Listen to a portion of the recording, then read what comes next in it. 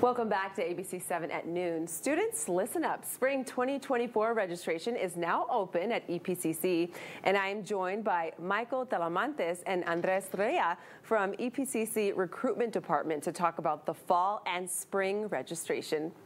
Good afternoon, guys. Thanks for joining us. Thanks for having us. Thank you for having us. Well, let's get straight into it. When will students have the opportunity to register for the fall and both the spring semesters? Well, we have a lot of great opportunities for different starts of the semester. So right now, mini-semester 2 starts on Monday, October 23rd. We have an intersession semester that starts on December 18th.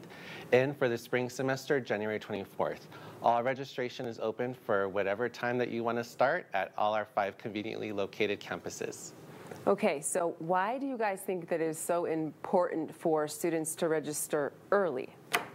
Well, it's really important for students to register early so they can get the best schedule that there is. A lot of students are working full-time, part-time jobs, and we always want them to have the best schedule that will suit them for that job. And students can always work in the morning or afternoon, so having that good schedule is going to help them out with that.